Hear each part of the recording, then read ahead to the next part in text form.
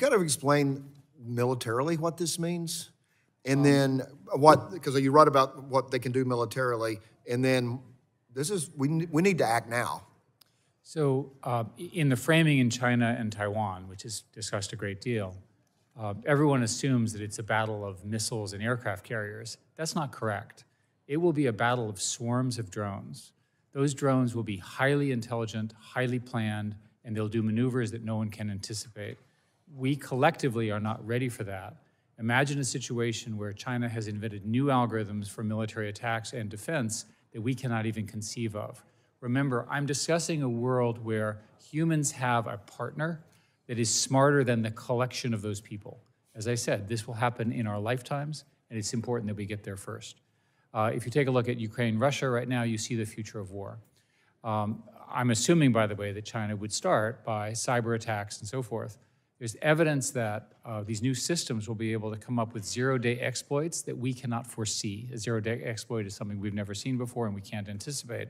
There's lots of people who were worried that biological attacks can be done, and there's a report from the Emerging Biothreats Commission this week with the great details, and there's a classified version that all of you should take a look at. There's plenty of evidence that these things are possible. So, Mr. Wang, you're shaking your head. I only have about 30 seconds, but if you'd like to make a comment on what that comment. I agree with Dr. Schmidt that the potential implications of national security are incredible. As he mentioned, I think the place we're going to see this first is in cyber. I think we're going to see agentic cyber warfare in which we will see incredibly powerful AI and large-scale data centers being utilized to hack into our systems. I just want to ask you, do you think this ought to be one of those moments of clarity that focuses Congress on meeting these demands, these needs? Thank you, and I do. If I told you with certainty that in 5 years, China will be able to mount cyber attacks against American infrastructure that we have no defense of, would you act now? Yes. Absolutely. If I told you that China was building an architecture for national security that was autonomous, robotic, attritable, et cetera, would you act now? Yes, you would. I'm telling you those now. So if we don't act on the mining, processing, refining of rare earth elements immediately, we could find ourselves in the very position you just described. That's correct. We want full control of our own supply chain. Absolutely. Energy, chips, the infrastructure that we need. It's an issue of national security for America. Mr. Wang, in order to meet the demands that we have for power generation, what power generation capacity do we need to have to achieve dominance in AI and quantum computing? Do you have any idea of what that would be? Well, as was mentioned earlier, the scale of data centers that are being built require similar amounts of power as entire cities in the United States. Well, Dr. Schmidt, you probably don't remember this at the dinner at the Library of Congress. You and I had a brief discussion.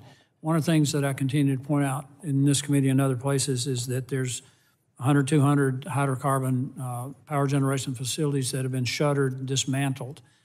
We know that we have these enormous power demands. I know there's a move now to go back to opening these back up on natural gas and coal, but what do you think about using small modular reactors to locate them on these facilities to meet, it's the quickest way, I think, to meet these power demands. And the good part of this is, with all due respect to my Democratic colleagues, we're not going to do it with renewables because we just don't have the time to build out everything you have to build out, including the transmission lines. Those transmission lines still exist at these shuttered power plants. We could literally, we could open them with coal or natural gas, but I think we ought to be thinking about small modular reactors that can plug into the existing transmission lines. How would you respond to that? One of my personal frustrations is the regulatory structure around nuclear and SMRs. SMRs are the right answer, so your instincts are exactly correct. Furthermore, they can be built in volume. How many SMRs are in use in America today? Zero. Zero. How many, what is the most promising one? An initiative in Canada. I'm glad you brought that up because they just licensed it, what, 2 days ago or a week ago? And the typical supply, the fast approval time is considered to be 12 years. That defies logic. We need a new program around much faster permitting for safer and safer fission and fusion nuclear. SMRs are the correct path. One of the issues that's, sorry for the details, is 30 years ago, 40 years ago, when the standard for permitting in nuclear was set at a threshold below natural radiation. Alex can talk about this with great detail more than I can. At the end of the day, it was set too hard. It was a mistake. It needs to be fixed. Please share, from your opinion, how an unreliable or a non-resilient grid would impact investment planning and existing commercial activities. First of all, I want to just echo many of your statements. They're spot on. First of all, we need advanced AI for national security. We need our Department of Defense, our warfighter to have advanced AI capabilities. That is absolutely critical for this next phase, and that is dependent on energy, as we've discussed here in the over the course of today. One of the greatest risks, if you think about the training of these large-scale AI systems, it requires a continuous source of power to be able to both train advanced AI systems and keep them running.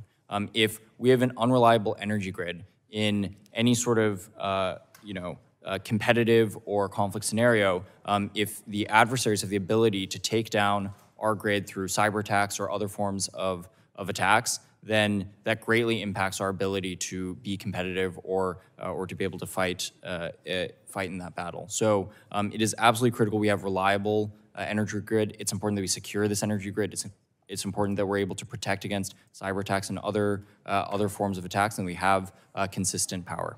AI algorithms promote harmful content over healthy self-worth content. Dr. Schmidt, you've often cited the example of an AI-enabled teddy bear that learns and evolves with a child, highlighting the potential risks of such intimate AI relationships. As this scenario becomes increasingly plausible, what steps are companies taking to design systems that protect rather than exploit young users? So thank you. Every company is very concerned about the point you're making, and every company is trying to address this question of, let's call it a rogue AI that comes out of themselves, partly for moral reasons, but also it's just bad for business. As to whether the government will ultimately regulate that area, it's not clear to me. You do have some things that you could do right now. There's a law called COPA, which has a 13-year, you have to be 13 to be online. I have strongly recommended it be raised to 16 for that reason. In order to alleviate strain on the electric grid, I'm curious what role or involvement you think these tech companies should have in helping to bring in new generation to secure the massive amounts of power needed for their facilities. And how should these companies partner with grid operators or power providers to ensure we can properly account for growing tracking demand? So when I was at Google, we made a bet on Ohio, and we built the largest data center at the time in the world, which was massive, and I used to go visit it, and so, oh my God. The data centers you're describing are 10 times larger than anything I ever built way back when I was doing this only 7 years ago. So it gives you a sense of the scale of the investment in what you're doing.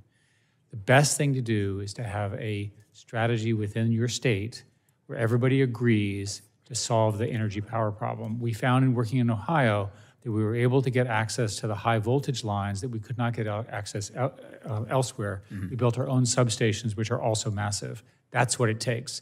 That's what every one of you is going to have to do to have your states be a center for the AI revolution. Today, you discussed how energy is one of the factors that's changed that business model. Back in those days, it was all about die size and could we stack the capacitors and make it efficient, and that was the secret sauce, and if we got that, we won.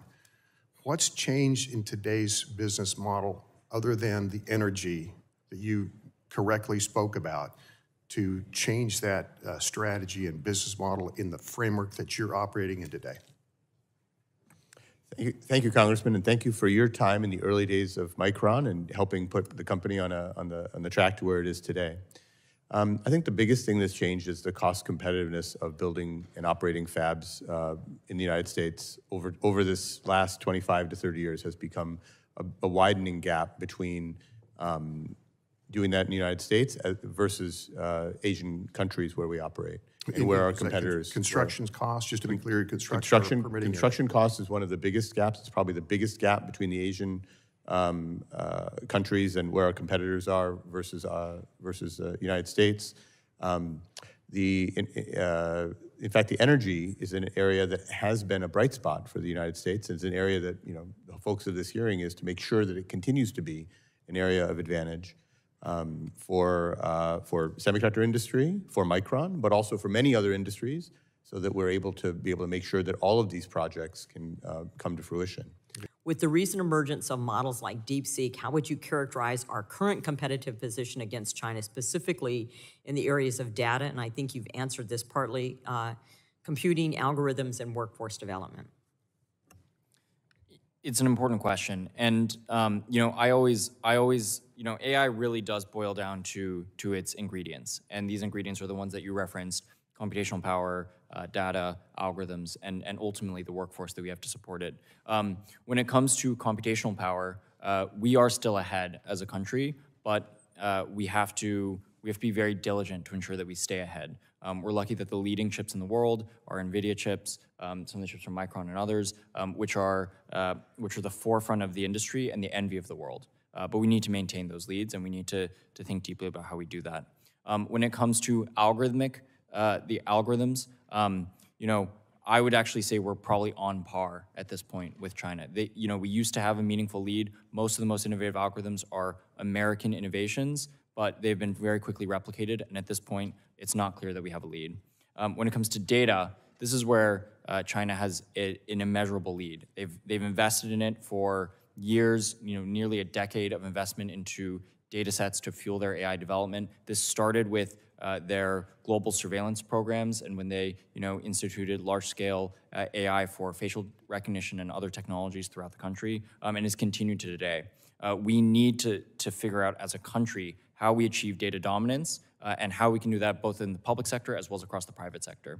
And then lastly, on the workforce, this is an important point. We, as a country, again, the workforce is what fuels every component of these sets of innovation. So we need to ensure that we as a country are setting up the right programs to empower the AI workforce of tomorrow.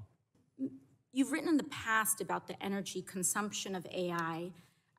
You mentioned in this article here on Project Syndicate that, quote, AI guzzles electricity. A single chat GPT query requires 10 times as much as a conventional web search. And in your opening statement today, you said something very fascinating and compelling, I think, about the actual scale of the energy consumption that we are confronting here when you talked about gigawatts and nuclear facilities. Could you repeat that for me very quickly? So some math here is, and thank you, Congresswoman, the typical the typical nuclear power plant is 1 gigawatt. We have roughly 90 of them. We're talking about 90 gigawatts in the next 3 to 5 years needed in America to maintain this leadership. And 90 gigawatts for the AI data centers. For the United States. And the reason I want to emphasize this is, one, this is insane in terms of a build. Mm-hmm. Why do we need it? Because we're going from the chat GPT that which is language to language, right, to reasoning systems that do thousands and thousands. What they do is called reinforcement learning. They go back and forth and back and forth. Correct. They're not as efficient